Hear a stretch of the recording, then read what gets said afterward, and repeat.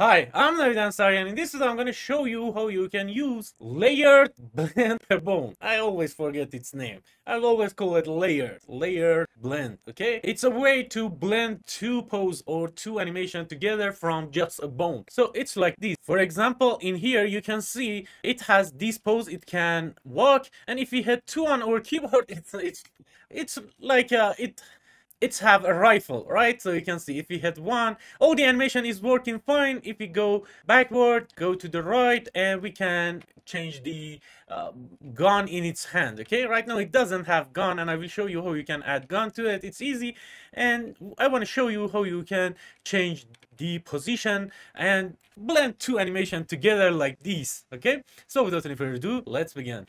First of all, I want to thank my Patreon supporter. They help me a lot. They help me to create all of these videos without working anywhere.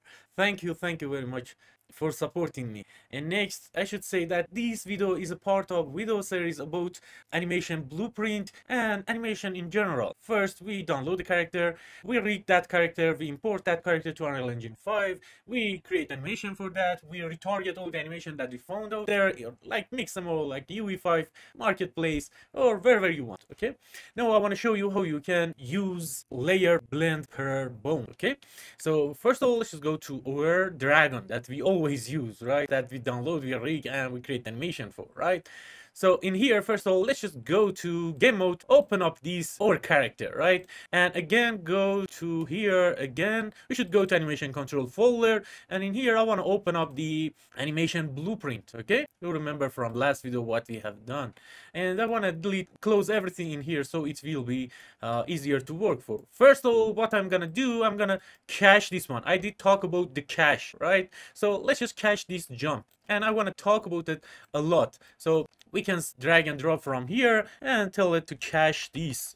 Cache, okay? New save cache pose, and I want to call it hit F2 in it. So you want to call it jump with movement cache, okay? So we can use it wherever we want. So now I want to show you the best way to do this kind of stuff, and doing it like this, it is okay, but it's better to do it in horizontal way, right? So with this, we know from where we start our animation, and we can see the something like timeline, right? So we know first of all, we go through this movement state machine, and after that we add jump to it. So what it means that this jump, because in it use a, let me show you, it use our movement cache in here. So this jump state, this jump state machine, it will override this movement state, okay? Doesn't matter which one, doesn't matter if you go forward, backward, right, left, doesn't matter where you go. When the jump is going after that, it will override that, right? So in air, it shouldn't play the animation moving forward, backward, and all of that. It should be override, right? And know that we cache all of these. We want to use this cache that we did it at the end of these horizontal timeline that we create for us, and I want to use this for the result in here for output pose, right? We say use cache, and we want to use cache jump with movement cache that we just create in here, right? And if we connect it here, compile it, everything should work fine. Now about those guns, and in here, let me bring this here, let's just bring them here. So we just watching this, we know we start from here, after that here, and after that we connect it to output pose like this, right? Now we want to have a more animation, for example, holding a pistol or holding a rifle, right? We want to do that. And for that, first of all, let's just go to our character in here. For example, at top in here, we want to say whenever they hit one key on their keyboard, okay, we want it to have pistol, okay? And whenever they hit 2 key on their keyboard, we want it to have rifle, okay? At this time, we have just 2 gun. And with that, I want to create a variable in here so we can access it in animation blueprint. And I want to call it is rifle, okay? Is rifle, and we want it to be boolean. Of course, if you have more gun, you can use enum for that, but in this case, because I just have 2 animation, one of them for pistol and one of them is for rifle, I just use this. It's easier and you understand it better. So whenever they press 1, we want to say is rifle, okay? Is rifle is not, or it's false, okay? And if they hit 2 on their keyboard, is rifle, we want it to be true, okay? And that's all we need to do in this in our character. Let's just close that. We don't need to do anything about that, right? So, and in here I want to go to event graph. In here, double click in here, you can see we calculate the speed, is it on air, and direction. Okay, let me delete this one, we don't need it.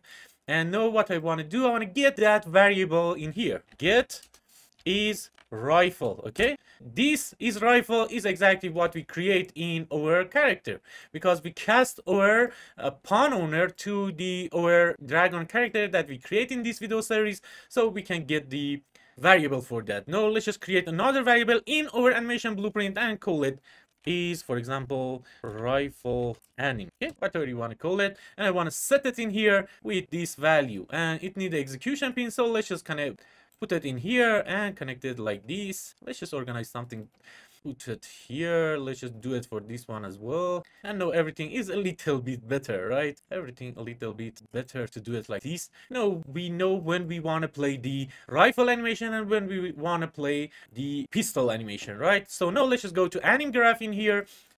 And in this movement, okay, we want to add to this movement, right? So for example, from this bone, from this spine bone to top, we want to play pistol animation. To the down, we want to play forward, backward, left and right, and all of that, right? So for doing that, we need a movement, we need our movement, and we need a state machine in here as well, okay? So let's just create another state machine for our guns, okay? Hit F2 on it, and I want to change it to guns, okay? Double click on it to go inside the entry. I want it to go to pistol state, for example, pistol. So in this pistol state, if you double click on it, we want to find pistol, idle pistol, okay? And we want to put it in here. And if we go back and drag and drop from here, add another state for rifle, okay? And in here, in rifle, let's just search for rifle.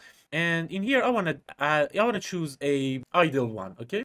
Let's just put it in here, and now everything should be cool. We have two state, and when the is rifle is true, okay, we want it to go to that rifle animation, okay? So is the rifle anim is true, it should go to rifle animation, and if it's not, it should go back, right? So let's just again use this get rifle anim, and in here tell it not boolean, not it. So if it's not true, go back to pistol animation, right? Everything cool in here, we didn't do anything new.